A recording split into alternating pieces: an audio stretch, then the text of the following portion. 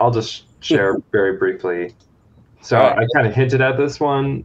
We have this interesting problem at work. I'm sure other people have come across this before. We roll out a deployment, and sometimes we have to do something after the deployment has completed successfully. So I deployed my web service. I want to run migrations for the database that service owns. We just want to do it automatically. It's a common pattern. How do we solve that problem in the Kubernetes world? Um, if you go look around, you'll find there's lots of really interesting annotations and triggers and things to say like, oh, when I detect a change, like I'll see you updated your manifest, then I will go kick off a job for you. But we didn't want it to be something that happens all the time. We said we want something to happen only if the deployment completes successfully, right? And that's kind of, we were struggling to find something, and I thought, hey, maybe this is a good opportunity to play with Rust. So we wrote at work this thing called DocBot, which comes from the Matrix world. But I wanted to at least just point one little thing that was kind of cool, which is if you've ever implemented any kind of like Kubernetes operator controller in the Go world, there's all this like generated code. You're running these make scripts that are just injecting stuff at build time. And honestly, I'm not really sure like what part of the build cycle code is injected in. It's pretty hard to follow. And just to do one quick kind of backstep, in the Kubernetes world, for those who don't work in there, we have this concept of like a controller or an operator, which is a really fancy way of saying, I would like to know if something changes. And you can say like, oh, I want to know if a deployment changes. Anytime, any change to any deployment, just send me a copy of that deployment JSON body, and I will parse it and I will do something with it. And so really, anytime I say controller or operator, what I'm really saying is a convenient way to subscribe to changes within a Kubernetes cluster. And that's what we're seeing here. But to go back to the first point of, in the Go world, we have all of this like generated code at build time. It gets really hard to follow. There's a crate called Kube.rs, and it's really well done. So you have these strongly typed APIs where I say, hey, I want this API client that covers all namespaces in a cluster, and I specifically want the client to target the deployment API. And so just by passing these types around or specifying these type parameters, I am almost building the correct API client for the Kube cluster. And from there, I can go see the latest version of stuff. So I don't really care about old things. I just want to know what's recent as of the app starting. And then I can use the API to say, hey, I want to watch for deployment changes. And then I get this little really, this kind of tight loop that just says, hey, if this thing was added or if it was modified, let's see if it finished deploying successfully. If it hasn't, then I'll wait for the next message when the deployment has finished rolling out. And then this is like a little check that I say, hey, I want to see if this deployment actually changed in contents and it's not hitting some automatic scale up because we're under load, because I don't need to run the migrations unless the code actually changes. So it's like a convenient way of catching that. But then finally, I'll say, cool, like create some job.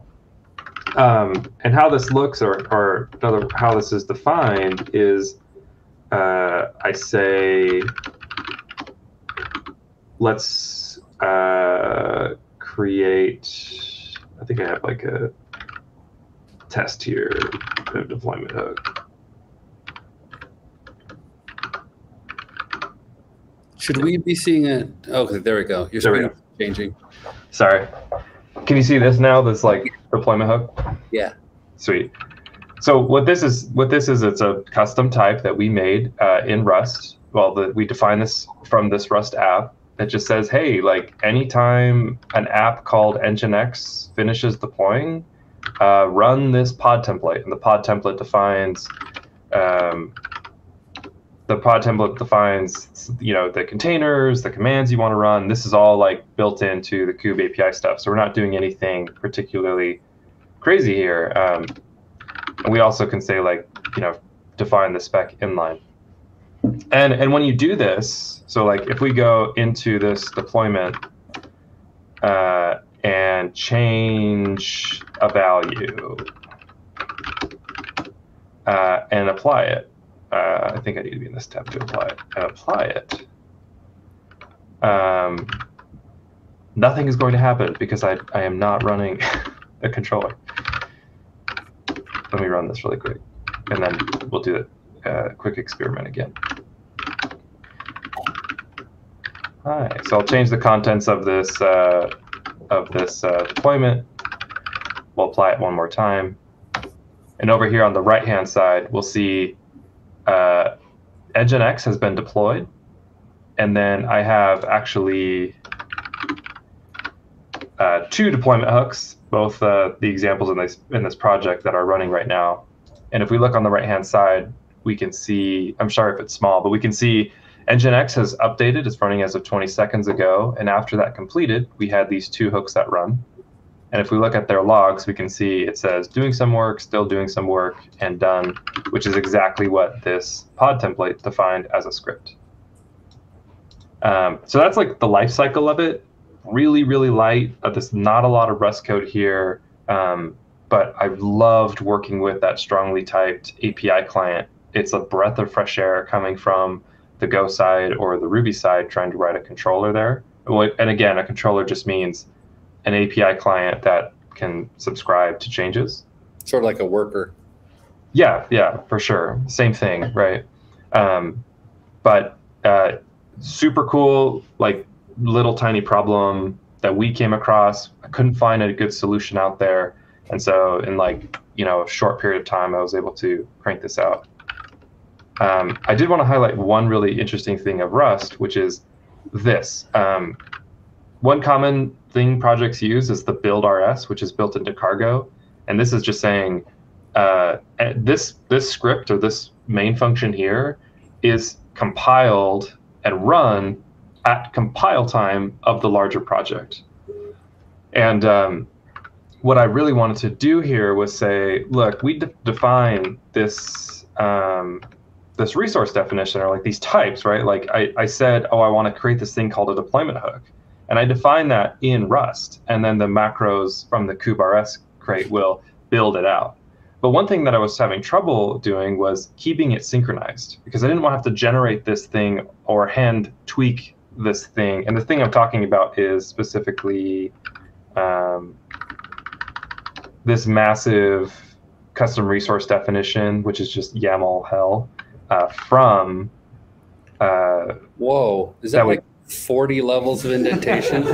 Dude, it's a lot, but I'll show you why and why it's really cool, or one thing that's really neat.